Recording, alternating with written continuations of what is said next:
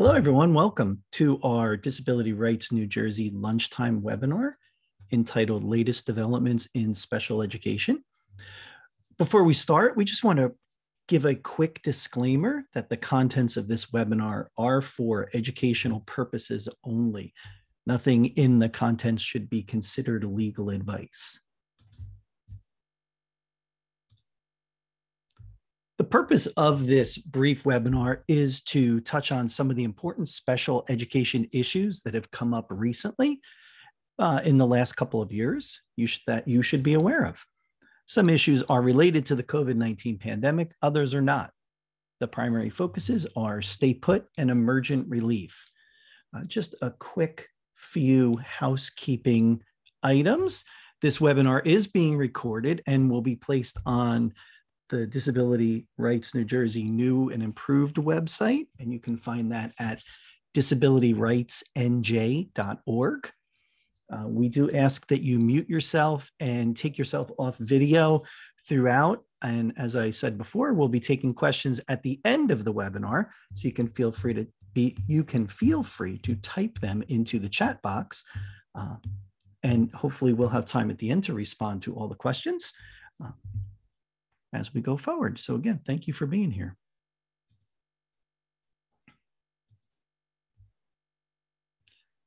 So our presenter today is Robert A. Robinson. Here is Robert. Sorry, I had the wrong slide up. Mr. Robinson, who is deaf himself, has been a special education attorney with Disability Rights New Jersey since 2002. He has represented clients in special education at just about every level: mediation, due process, in the Office of Administrative Law, and in federal court. So before we get to the main part of the webinar, I feel it is important to remind everyone of an important right all students, including those with disabilities, have, and that is the right to be free from bullying in the school setting. New Jersey has its own anti-bullying law called the Harassment, Intimidation, and Bullying Act, HIB for short. The HIB requires each school district to have an anti-bullying coordinator to deal with bullying. You should be able to find your district's anti-bullying coordinator's name on the district's website. If your child is a victim of bullying, you can file a complaint with the anti-bullying coordinator. The coordinator would do an investigation, and when that investigation is done, the coordinator would generate an investigative report containing the findings and whatever actions need to be taken, if any. More information about the HIB, including the investigative process, can be accessed at the link that is on the slide. The reason why this is being brought up is because,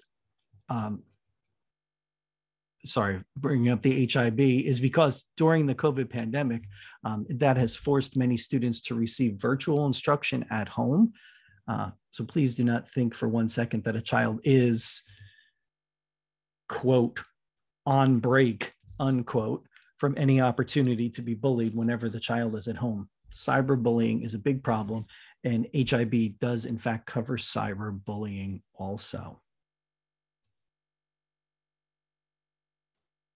When you go to the link that was on that previous slide, and just as a reminder, we will make sure we get you the links that were in the slide presentation, as well as the link to the recording when we're finished with the webinar today. But when you do go to that link from the previous slide, you should be able to access a guidance packet on HIB.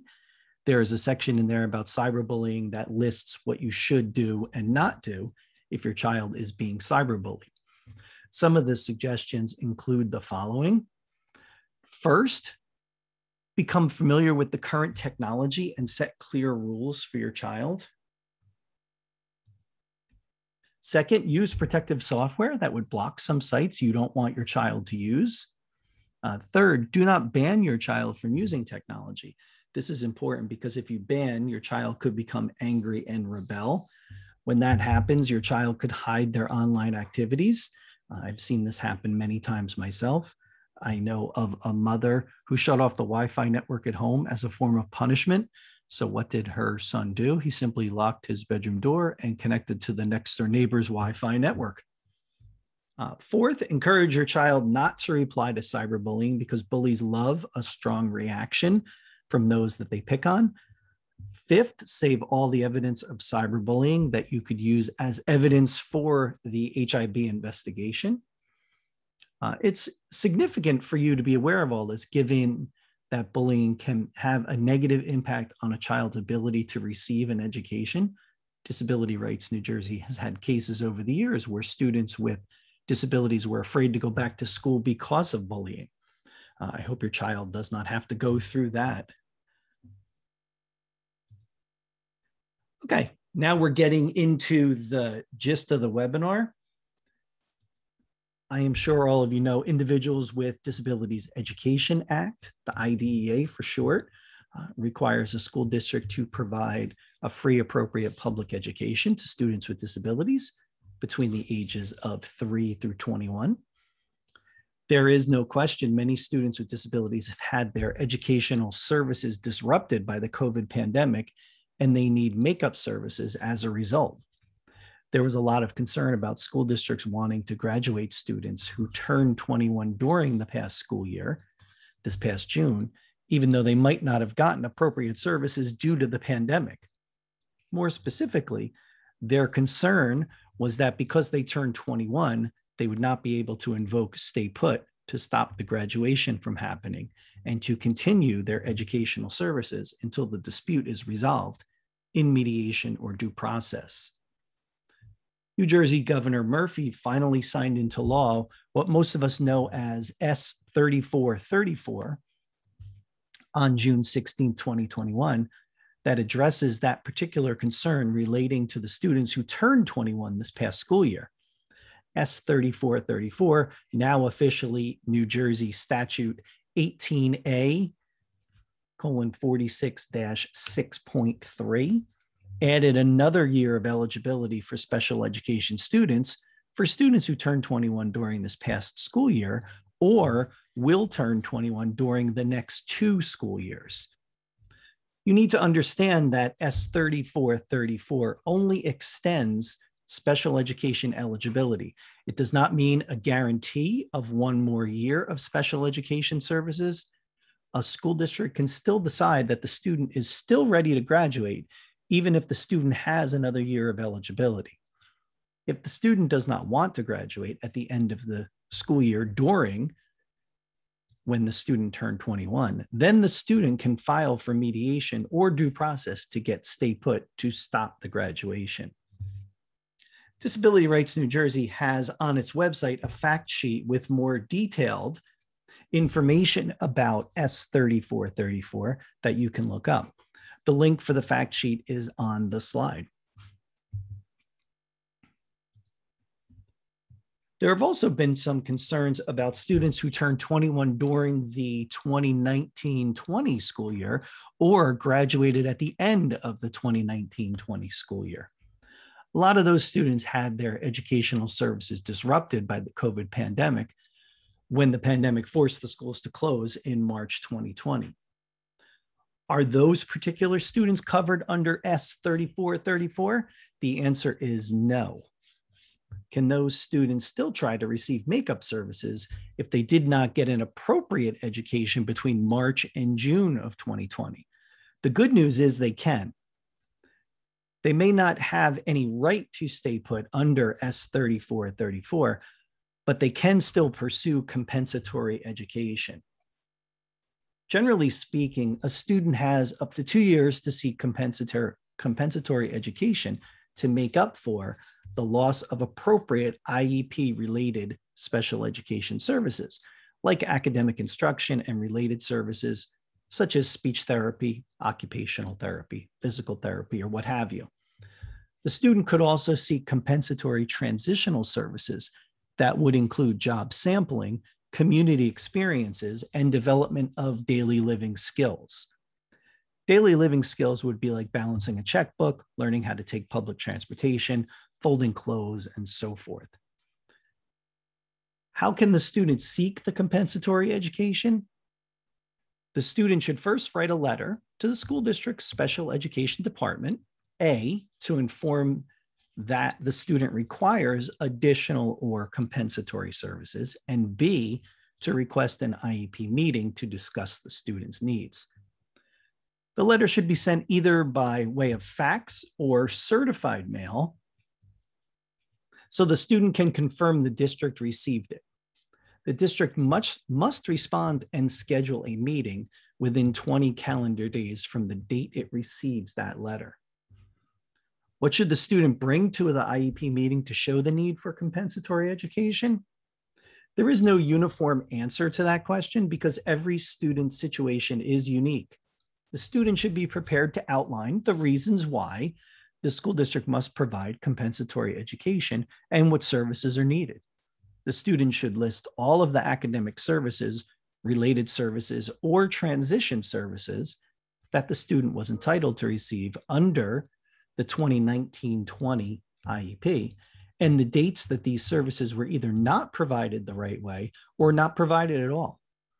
If the student has any additional documents, such as an evaluation report, to support the need for compensatory education, then the student should also bring those documents to the IEP meeting. If the school district either refuses to have an IEP meeting to discuss compensatory education or declines compensatory education during the IEP meeting, the student could file for mediation or due process. Disability Rights New Jersey has on its website a frequently asked questions packet for seeking compensatory education for students who graduated at the end of the 2019-20 school year. The packet includes a sample letter requesting an IEP meeting to address compensatory education. It also includes guidance as to how to file for mediation or due process if there is a disagreement over compensatory education. And you can access that packet at the link that you see on the slide.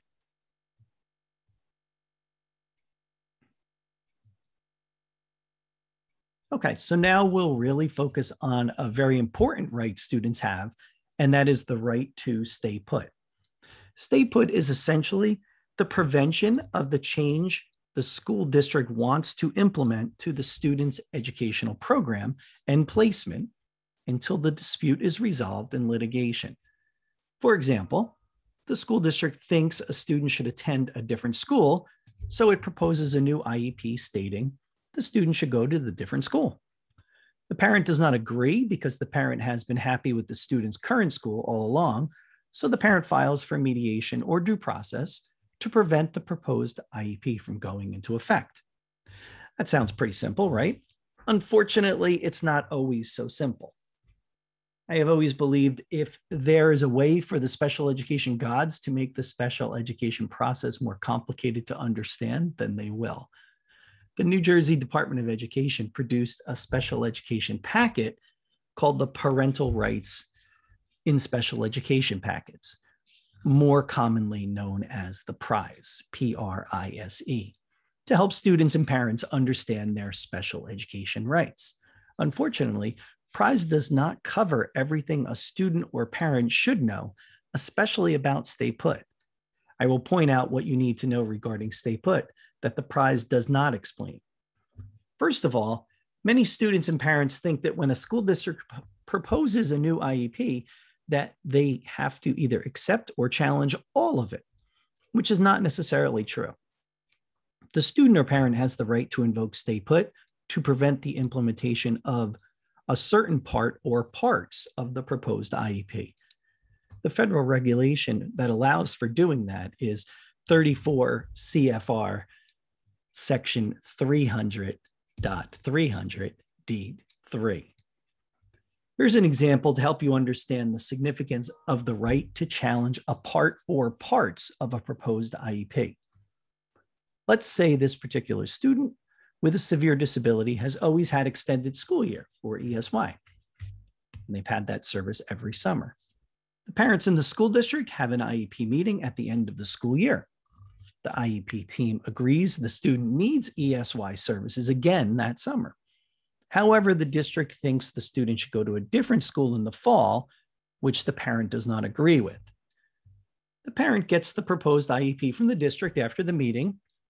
When the parent files a mediation or due process request to invoke stay put, to prevent the student's attendance to the different school in the fall, they can cite this specific federal regulation, 34 CFR 300.300D3, in the mediation or due process request to clarify that the parent has no problem with the ESY part of the proposed IEP. This isn't a sentence that I actually wrote when I filed for due process on behalf of a client a few years ago to give you an idea of what you could write in the mediation or due process request. Accordingly, petitioners are filing this due process petition to invoke stay put, except for the ESY portion of the new IEP, which is allowable under 34 CFR 300.300D3. Okay, so now on to the next thing you need to know. Next thing you need to know pertains to the official notice requirement. For many years in New Jersey, if a school district wants to implement a change of program or placement, the district must provide you with official 15-day notice. Graduation is considered a change of placement for the purpose of the 15-day notice also. If you do not file for mediation or due process within 15 days, then the school district can implement the change. The U.S. Department of Education did a review of the New Jersey special education regulations and found the 15-day notice requirement invalid because it conflicts with the federal IDEA regulations. As a result, the New Jersey Department of Education issued a memorandum dated August 6, 2019, stating that a student can still obtain stay put even after the mediation or due process request was filed after 15 days of receiving notice. The link to that memo dated August 6, 2019 is on the slide. In addition to issuing the August 6, 2019 memo, the New Jersey Department of Education revised the prize by removing the 15-day notice requirement language. The revised prize was also issued to the public in 2019, and the link for that revised prize is on the slide as well. However, the 15-day notice requirement is still not completely dead. The New Jersey Department of Education issued new special education regulations last year that still kept the 15-day notice language even after the release of the August 2019 memo and the new version of the prize. The 15-day language can be found at NJAC 6A 14-2.3H. The Office of Administrative Law, which hears special education disputes, addressed an emergent relief hearing in the case SV on behalf of MG versus Butler Borough School District, docket number EDS 06614-21. That was decided on August 10th, 2021. In that case, the parent and the school district had an IEP meeting on March 21st, 2021. The school district proposed an IEP that called for the student to attend a different school the parent didn't want her child to attend. The parent did not file for due process to challenge the proposed IEP until 74 days later on August 3rd, 2021. The Office of Administrative Law ruled the parent did not have the right to stay put because the proposed IEP went into effect after 15 days. You should be able to see the conflict here. On one hand, you have this August 2019 memo stating the 15-day notice requirement is invalid, and the 2019 version of the prize with the 15-day notice requirement language removed. But on the other hand, you have the current special education regulations and the Butler case that both state the 15-day requirement is still in effect. So what should you do? My thinking is that you should always try to play it safe by filing for mediation or due process within 15 days. If for whatever reason the 15 days have already passed, you should attach a copy of the August 2019 memo to your mediation or due process request to remind the judge the 15-day requirement should be disregarded. You should also make sure to file for mediation or due process before the date the change of placement happens. For example, if the proposed IEP calls for a different place on September 3rd, you should make sure to file for mediation or due process before September 3rd. If the district wants to graduate your child on June 30th, you should make sure to file before June 30th. So you get the drift there. Because the 15-day rule seems to be alive still, you should make sure the proposed IEP you receive is the draft version or the final version. Parents with good reason have gotten confused over when the 15-day clock starts, when they get the draft IEP or final version of the IEP. It makes more sense for the 15-day clock to start when the parent receives the final version. Otherwise, the parent would have to file for mediation or due process for each draft of the IEP he or she does not want implemented. It would be ridiculous for a parent to have to file for mediation or due process 5 times if the proposed IEP was modified 5 times. There was a case decided by the Office of Administrative Law back in 2007 called ML on behalf of RH versus the Beverly City School District. The citation is on the slide where this issue came up. The school district provided a proposed draft IEP, not the final version of the proposed IEP. The administrative law judge ruled that the 15 days is not triggered until the district provides the final draft of the proposed IEP. Having stated this, my suggestion for you is to make sure a proposed IEP is labeled as either a draft or the final version. When you go to an IEP meeting to review and create a new IEP, mark the IEP during the meetings as a draft. Even better, write something more specific like, this IEP is a draft. The district agrees to provide mother, father, or student the final version of the IEP after this meeting for review and consideration. Make sure to ask the school district for a copy of the final version of the proposed IEP after the IEP meeting. Your request to the district should always be in writing, like email, so you have a paper trail. Without a paper trail, you could end up in a dispute over who said what, and that's the last thing you would want.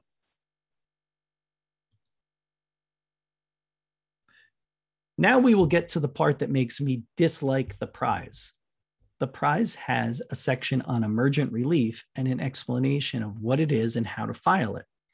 However, to be honest, its explanation is so inadequate when it comes to stay put. When you file an application for emergent relief, you must make sure there is an underlying due process petition. If there is already a due process petition pending, you can file an emergent relief application. If there is no due process petition pending, then you must file an emergent relief application and a due process petition at the same time. So there is an underlying due process petition. You must file a certification or an affidavit, usually your own, confirming relevant facts attached to the emergent relief application. The emergent relief hearing takes place relatively quickly after the application is filed, between 1 to 10 days, depending on the issue. The New Jersey special education regulations state that a party can only file for emergent relief under 4 narrow circumstances: issues involving a break in the delivery of services, issues involving disciplinary action, issues concerning placement while the due process proceeding is ongoing, or issues involving graduation or participation in a graduation ceremony. If the issue does not fall within one of the issues listed, then the administrative law judge will reject the application without hearing it. For stay put purposes, you should mark C. If the issue is to prevent graduation from taking place, which is a stay put matter also, you should mark D. The prize states that to obtain emergent relief, you have to satisfy all 4 prongs, which are paraphrased here. The student will suffer irreparable harm if the emergent relief is not granted.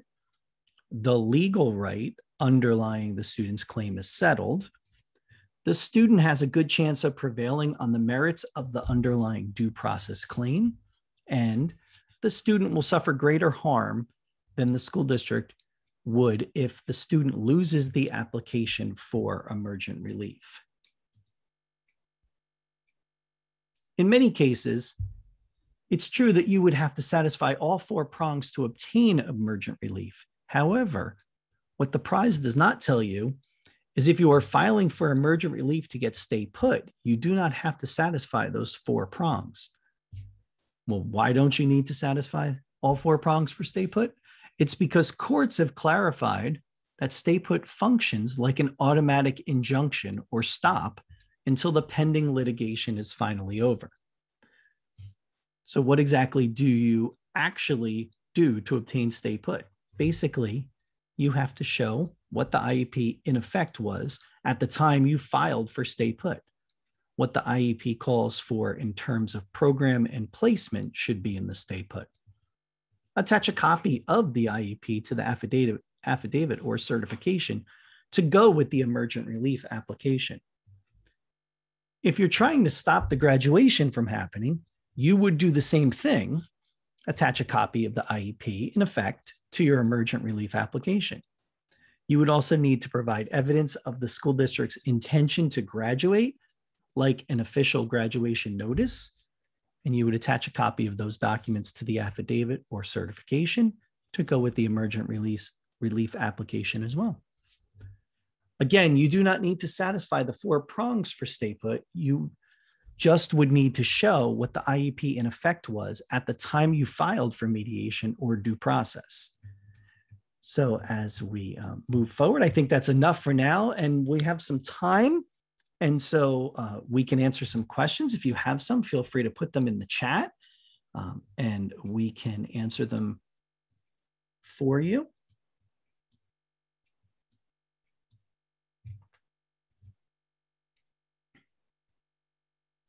As you're writing your questions, I'm going to put us to the slide that has our contact information so you have it. There's our phone, our email address, our social media, our website address, which has all of these links that were on the slides that you just saw.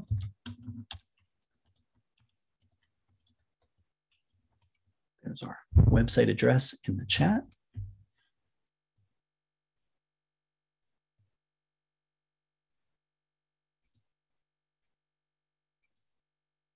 Christina, thank you for the question, and we'll get Robert to come on video and answer that for us.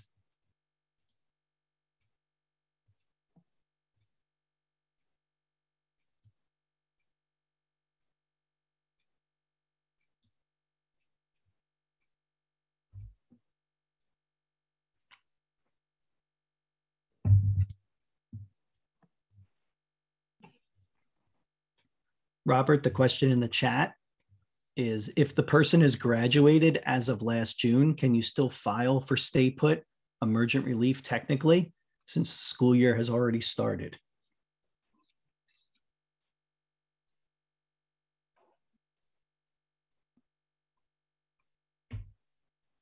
Give us 1 second, Christina. I realize Robert lost his connection, and here he comes. He's coming back in now. Sorry about that.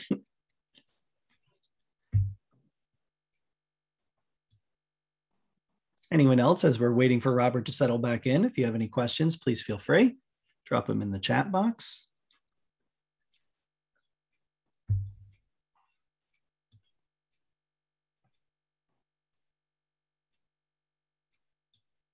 Robert, we have a question from Christina. And the question is, if the person has graduated as of last June, can you still file for stay put or emergent relief technically?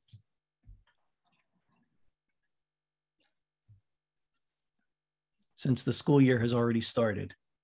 Robert says he's having problems with his camera. Wait, I'm going to put,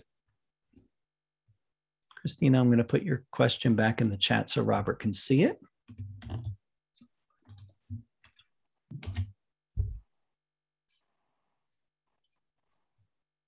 Yes, Jessica, thank you for your comment in the chat. Jessica, we'll email the link to the PowerPoint and the link to the recording once it gets posted up on the website. So you'll have all those resources. Thanks for pointing that out. Appreciate it.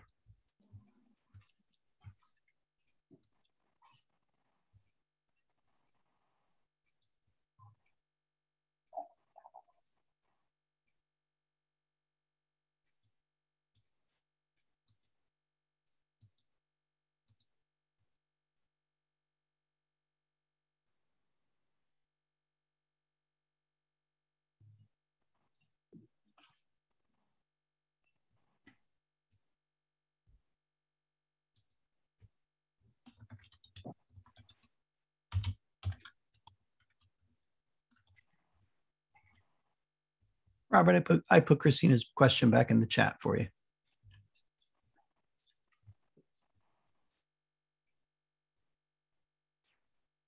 Oh, Robert says in the chat, no, you can't get stay put if the school year has already started because that student is already graduated.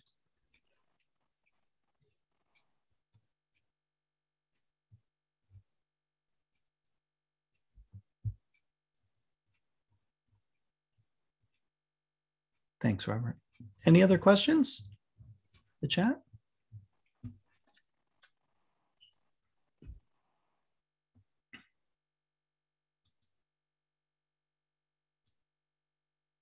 I just wanted to put this other slide back up as well.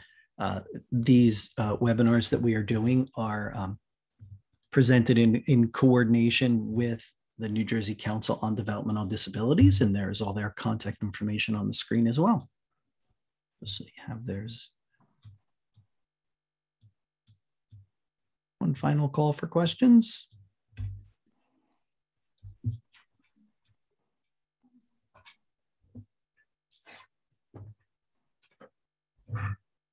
Okay, I don't see any other questions coming in. So I will say to you, thank you for your time today.